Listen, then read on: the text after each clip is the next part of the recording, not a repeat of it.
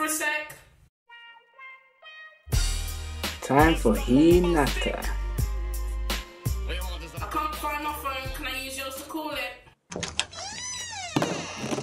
Damn, I didn't get a chance to close the app.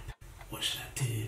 Oh man, is she Hello? Did you not hear me? I need to ring my phone.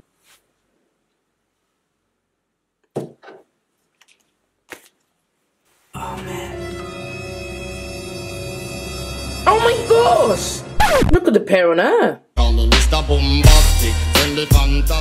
Hey guys, back again with another video. Welcome back to Phil's Lifestyle. Today I'll be doing my top picks of Dragon Ball Super. So when I say the top picks, I mean the most exciting moments for me when I was watching Dragon Ball Super. Before you watch, if you have not watched Dragon Ball Super yet, I will advise you to check out one of my other videos until you finished Dragon Ball Super. So let's get to the countdown of my top moments in Dragon Ball Super. First we have Black Goku.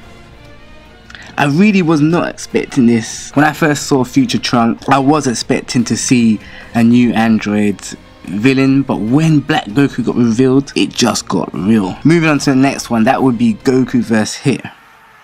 We have not really come across a character like Hit in the Dragon Ball series.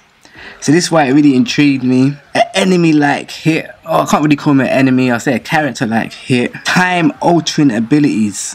It worked so well in the series. Even seeing Goku adapt Super Saiyan Blue with the Kaioken was perfect. Moving on to the next moment. This moment was just unbelievable. Seeing Goku and Freiza actually team up just shows Jerin is such a beast. But he could not handle the coordinations of Goku and Freiza. They were so on point. I guess it just came from them two fighting each other for so bloody long. But moving on to the next one, it's Vegeta vs. Tapo. Loved Vegeta's pride. In this fight, Vegeta just showed us how strong he has become by reusing that self-destruct move he did against Majin Buu. But this time around, he didn't fully destruct, he used pure power. Coming down to the second to last of my picks. This was a tricky one. Alright, let me explain why this is the tricky one. Because Vegeta is one of my favourite characters in Dragon Ball. And when I saw him turn Super Saiyan Blue Vegeta, it was a wrap. I was so gassed.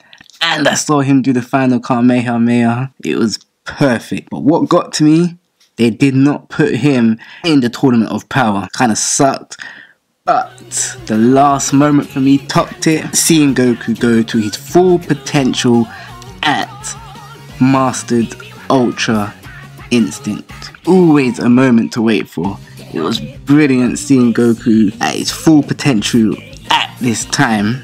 Because we all know Goku, he keeps getting stronger. Yeah guys, thank you for watching. That was my top moments in Dragon Ball Super. Let me know what your favourite moments were in the Dragon Ball Super series. Leave your comments below. Let me know what your moments were. And remember to like, subscribe, share the video. If you liked it, click the thumbs up. And guys, keep on gaming on, keep on loving. I'm out.